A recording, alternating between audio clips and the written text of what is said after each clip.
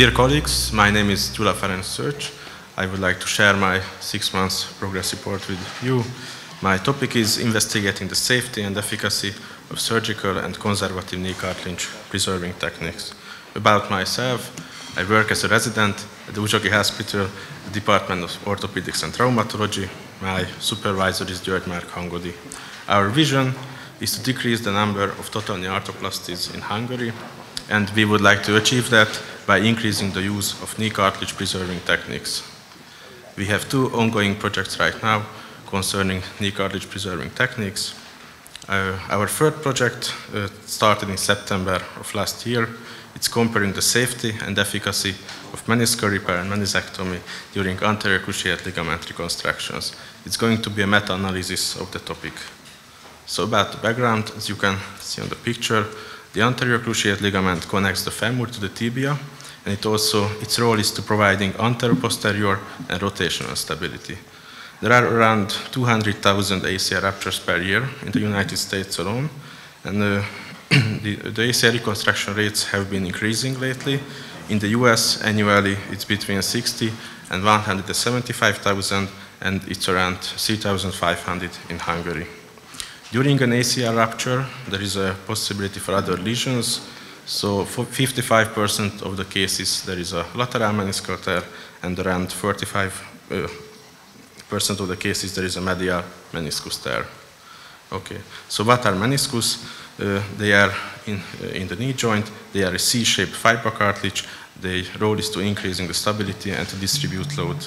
There are 2 major operative treatments for a torn meniscus. One is meniscectomy, which is basically removal of the damaged parts, but it can lead to instability. And the other surgical option is meniscal repair, which is suturing or fixing the torn meniscus, and this way we can keep the stability of the knee joint. It has been shown that repairing the meniscus can prevent early onset osteoarthritis, but still, in 94% of the cases, there is a meniscectomy performed, and only in 6% of the cases, there is meniscal repair.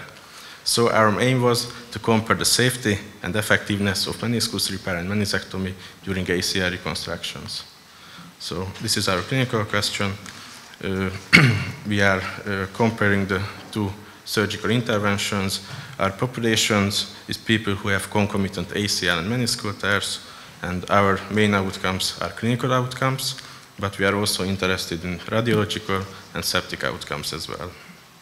So our hypothesis is that meniscus repair is going to be superior to meniscectomy during the ACL reconstruction. Okay. We conducted our systematic search in October of last year.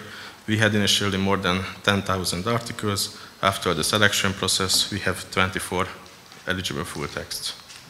Okay. So our main outcome is a Lisholm score.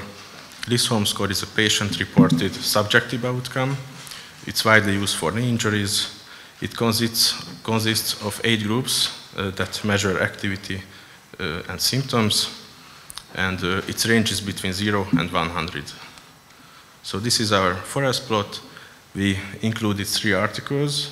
In 2 articles, we could separate the medial meniscus and the lateral meniscus injuries, and we compared the Lisholm score changes from baseline to after surgery postoperative results.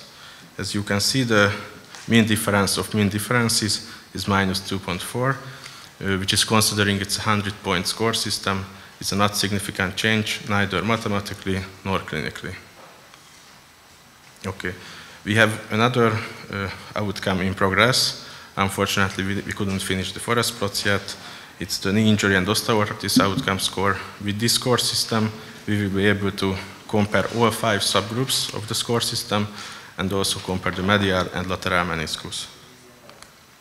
Okay, so our strengths, that since the last meta-analysis from 2018, we have several new articles, so our meta-analysis is going to be more comprehensive than before, and as I already mentioned, we have several outcomes in progress. Our limitations is that we couldn't include any RCTs. We included mostly retrospective studies and a few prospective studies. Also, another different problem is that there are different types of meniscal tears, and they can have different types of surgical options. there was a lot of heterogeneity in terms of time to surgery and follow-up time, and also there are different ACL reconstruction techniques. Okay, so our conclusion is that based on our results, we did not find a significant difference in Lisholm score change between the two surgical options. This is 1 to 2 years of follow-up. So our implication for practice that meniscectomy can be just as effective as meniscus repair during ACL reconstruction based on patient-reported outcomes, talking about 1 to 2 years, so it's a medium-term outcome. Our implication for research is that there should be different types of studies depending on different types of meniscal injuries. We should have results at different follow-up times, so at 1 year, 2 years, 5 years, and 10 years, if it's possible. Also, we need high-level RCTs with standardized research protocols and outcomes, and studies should be also done at different age groups. And in generally, orthopedics should present their articles more accurately. Okay, so our second projects start in November of last year. It's investigating the safety and efficacy of intra-articular injections in the treatment of knee osteoarthritis. It's going to be a network meta-analysis. A little bit about the background. Osteoarthritis is a degenerative joint disease that results from breakdown of joint cartilage and underlying bone. The most common symptoms are pain, swelling, and decreased range of motion. Osteoarthritis is affecting around 30 million people in the United States alone, and it has been reported that knee osteoarthritis is almost 80% of all osteoarthritic cases. Okay, so the main treatment options for knee osteoarthritis, it can be either surgical, which is mainly total knee arthroplasty, as Bence mentioned, and there can be conservative options. One of the most widely used conservative options is intra-articular injections. They present a low risk of harm by providing short-term pain reduction and improved joint function. So several of these injections exist, for example, corticosteroids, PRP, or hyaluronic acid, or many more. But the problem is that despite having so much options, we doesn't really have a clear recommendation right now. Also, recent studies shown great success when combining hyaluronic acid with PRP. So our aim is to compare the effectiveness and safety of different intra-articular injections. So that's our clinical questions. We are obviously investigating patients with knee osteoarthritis, and we would like to compare these different intra-articular injections. Our main outcome are clinical scores as well as septic complications. And our hypothesis is that if we combine hyaluronic acid with PRP, it's going to be superior to the other options. Our clinical implication is that by improving the pain and function in knee osteoarthritis, we can, in short term, we can decrease the number of total knee arthroplasties. We are planning to do the systematic search this month. Okay, so this is our two ongoing projects right now, and I would like to finish with a quote from Toy Story, "To infinity and beyond." Thank you very much. Thank you, and thank you for your presentation. I wanted to ask you that about the second project. Is there a previous study, or why do you think that hyaluronic acid and PRP would be superior to any other injections? Well, as I mentioned, there is an RCT from last year which says that it has very promising results, and we believe that there is a lot of type of injections, but probably the one that is going to be the best which is a combination. And we just believe that hyaluronic acid is pretty widely used in our hospital, but also PRP is not available in Hungary, as we know, and that's why we think if we combine these two, we can have the best possible outcome. Going back to my previous question concerning the ACL repair and the early and late osteoarthritis. Looking at your first study, ACL repair, meniscal repair, I'm sure the early and the late osteoarthritis is definitely different than average.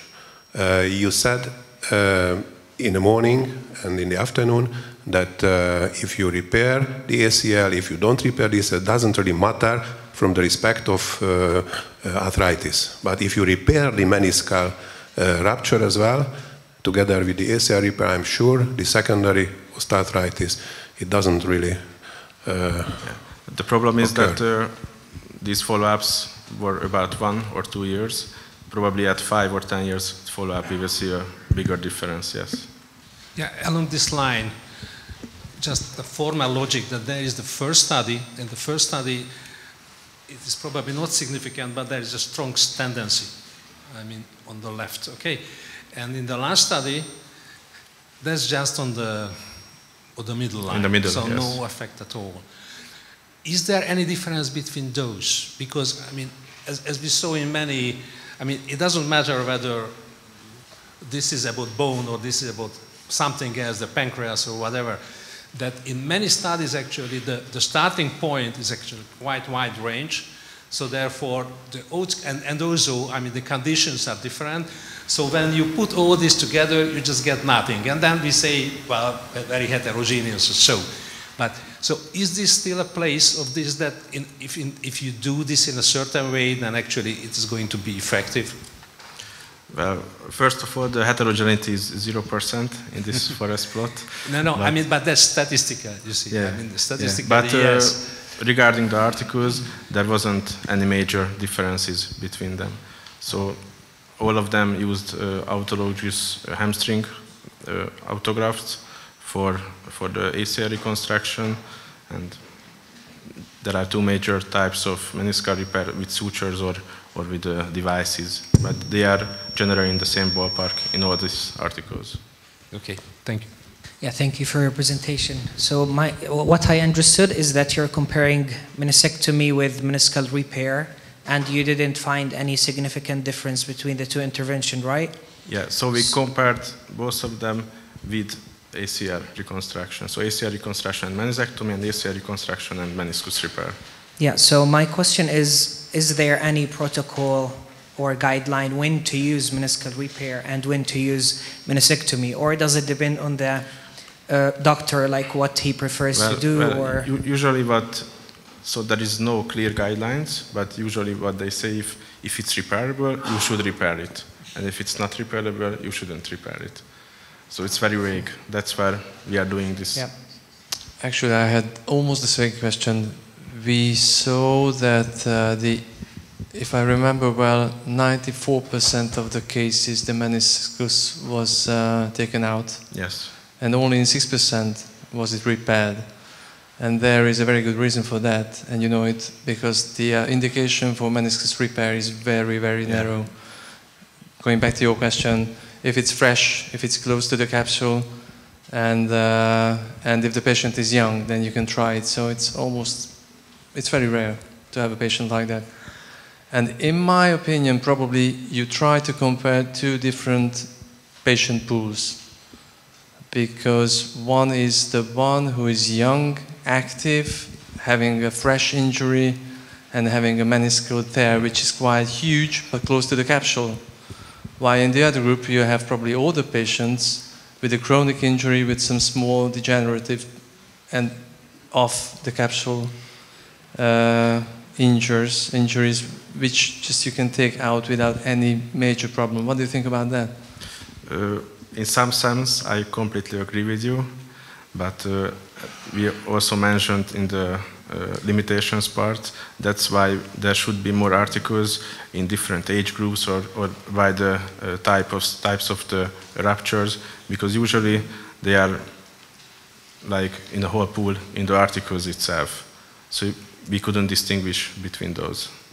We would make subgroups if we could, but we couldn't.